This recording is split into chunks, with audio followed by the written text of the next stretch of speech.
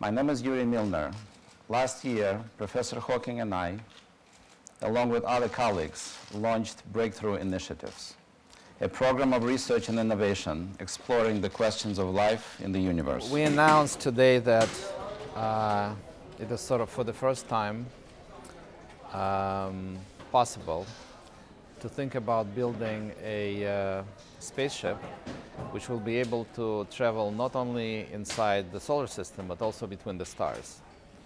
For that to happen, a few major technological developments needed to happen in the last 10-15 years. And slightly counterintuitive feature of this project is that you should make the spaceship very small. You actually need to send a small robot, something like this. This is sort of the first model of how it will look like. I think it will be sort of similar size. It will probably be quite a bit lighter than this, and it will also have some of the functionality that this little chip doesn't have. Like, for example, it should have the ability to communicate with laser. It should have the ability to take images and take some scientific measurements. What you need in addition to that, you need a few meter sail, and you need a very powerful light beamer on the ground to accelerate this sail and the chip to the speeds of about 20% of the speed of light. While launching this project with a $100 million program for the next few years to do a proof of concept.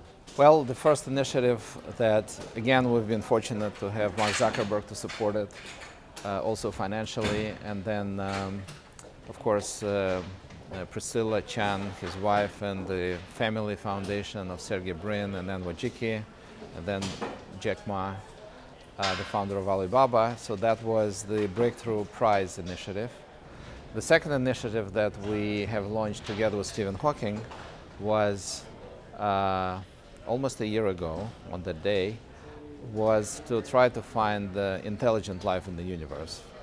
In your estimation, what's the probability of finding intelligent alien life in the next 20 years and why? The probability is low. Probably. But the discoveries of the Kepler mission suggest that there are billions of habitable planets in our galaxy alone. And there are at least 100 billion galaxies in the visible universe. So it seems likely that there are others out there. If we find signs of intelligent alien life, what should we do next? We should hope that they don't find us.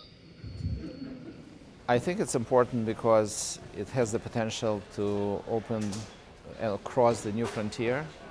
I think we, as human beings, have been crossing various frontiers in the last couple dozen, thousands of years.